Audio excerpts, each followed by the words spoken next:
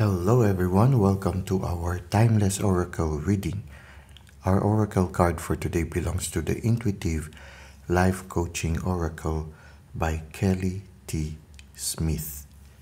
The card for today is entitled Resolve. This is a period of indecision and inner conflict, and it is time to make a decision. Part of life is when we encounter moments of indecision, when we find ourselves unable to move forward, when we find ourselves unable to make a choice. When we make a decision, sometimes we need to let go of something in order to embrace another thing.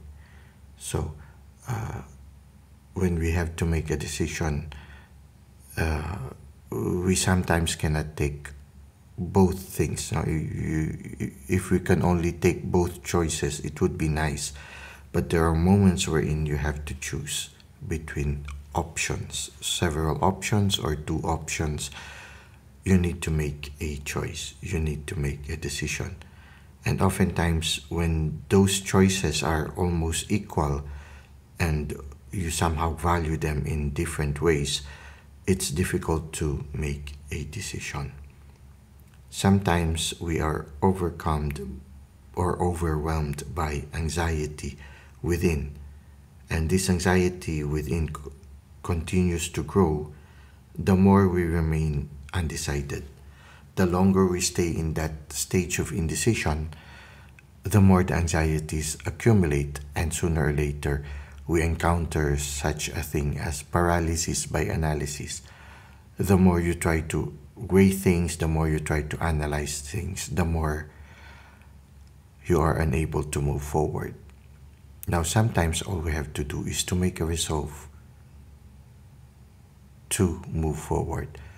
How can we do that? Make a working plan. Make it a choice that is evolving. Sometimes that's the best way that we can do. For example, if two things you are trying to consider, two things that weigh almost equally, and you do not know which one to choose. It can be also choosing between two persons. You don't know which one to choose. Sometimes the best way that you can do is just to make a choice first. Not a complete, definite choice, but at least to start by making a choice to do one thing for a certain period of time, then afterwards to do the other thing for a certain period of time. The important thing is you start doing something.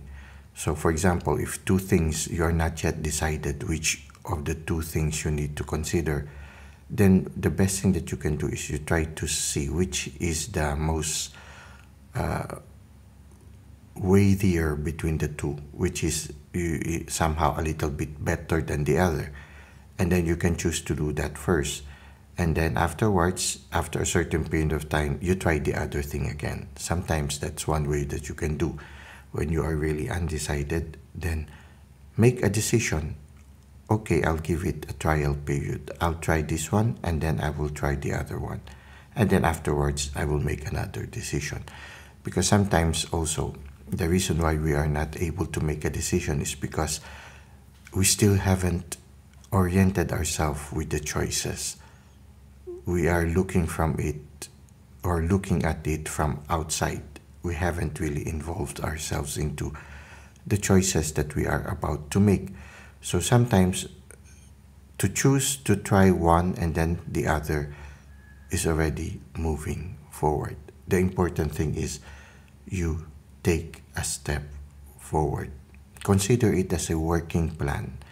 You don't have to make it immediately a permanent one. Make it a working plan. The important thing is that you are able to move forward. For example, if you're going to a place and you are not sure what to expect, you try to make a working plan, but this working plan is open to changes anytime you realize that it's no longer feasible.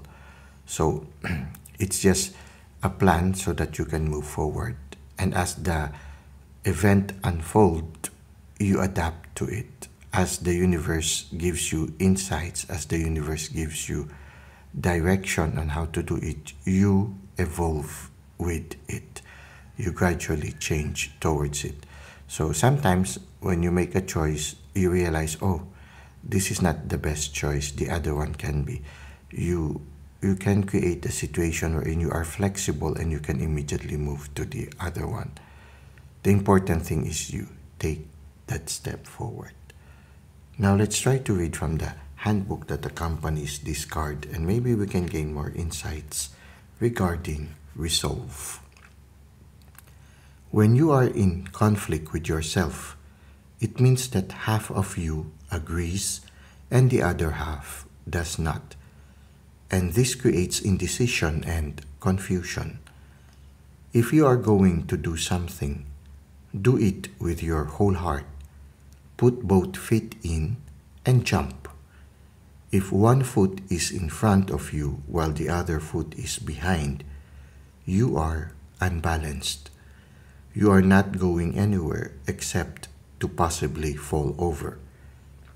Anytime there is stagnation, it can be because you have not made up your mind about the direction you are heading.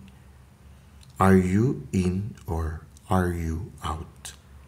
Make up your mind to resolve this inner conflict. Inner conflict manifests in many ways, and through one's inner dialogue is common.